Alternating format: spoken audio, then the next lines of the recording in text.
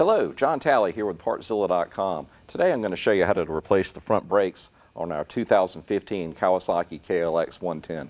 Pretty simple procedure. Let me go grab a couple of tools and I'll show you how to get it done.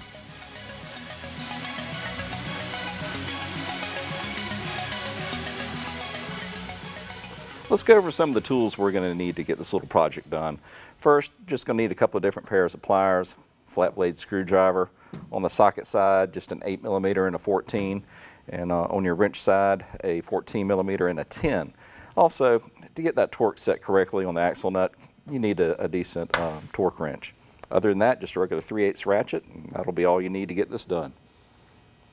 All right, what we're going to do is go ahead and lift up the front of the motorcycle, just using a little scissor lift. If you don't own one of these, you need to buy one. You'll find reasons to use it. All right, before I do this, I want to go ahead and tell y'all that what you're looking for is if you've already gone through your full range of adjustment here and up here, that typically means the brake shoes need to be replaced.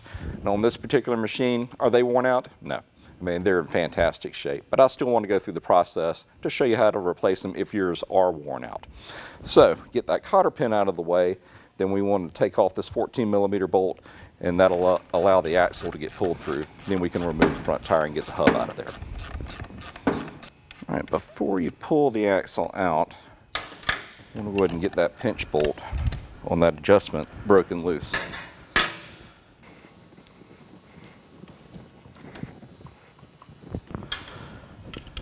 And to give us some more play, take off this upper cable clamp.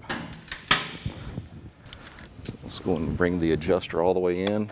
So what we're trying to accomplish is getting the cable actually off of the hub. Plus, if they're worn at all, or if yours are worn out, all this has to be readjusted anyway. Now, you can go and run that lower bolt all the way off, bring it up, and then it just slides out of that channel. Swing it around, and we just lay it out of the way. All right, with that disconnected, we can go ahead and push our axle through.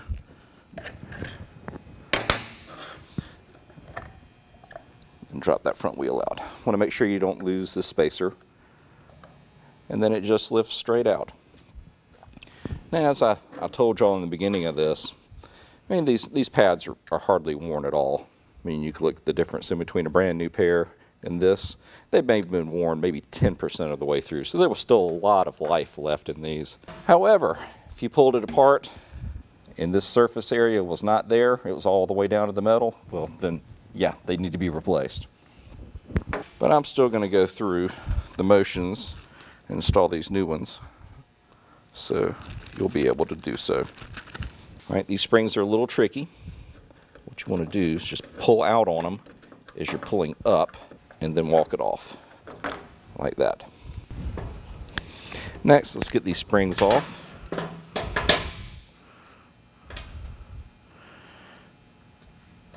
And get them on the new brake shoes. Make sure that your ends are similar. So it has that little opening right there. These are flat. Want those to match up.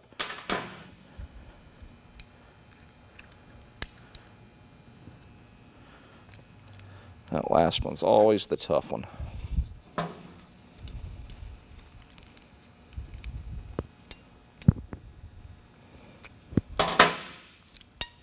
Like that. Now let's go ahead and get them stretched back over our hub.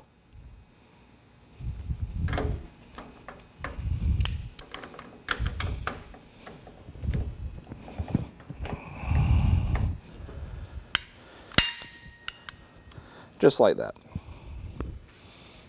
Now, putting it back together is just the reverse of what we did to take it apart. So, make sure your spacer is still in place. Lay your hub in. The real trick here is when you lift it up, put the axle in, you need to make sure that this section right here aligns with that part of the fork.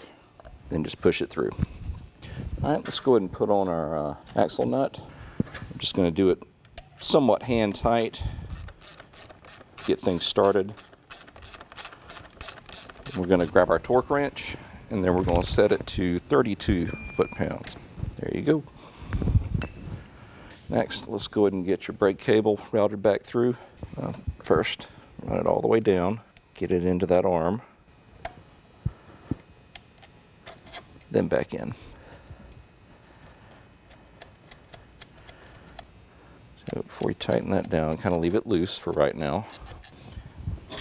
All right, with that in place, let's go ahead and get this little clamp back on. And I was putting that cable back in place. It is absolutely imperative that you adjust this all the way up to get it to stretch back in there with a new set of brake pads. Let's go ahead and zero that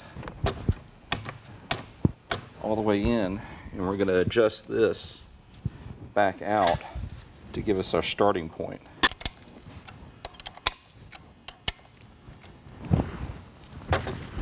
That's about where we want it, because it's engaging right here. That's about all the play that you want. That's set.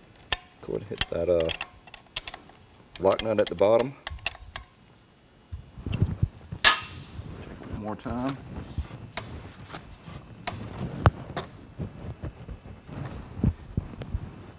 Lock that in place.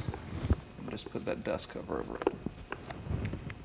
Alright, with that adjusted correctly, last thing we need to do is get this little cotter pin back in place. Alright.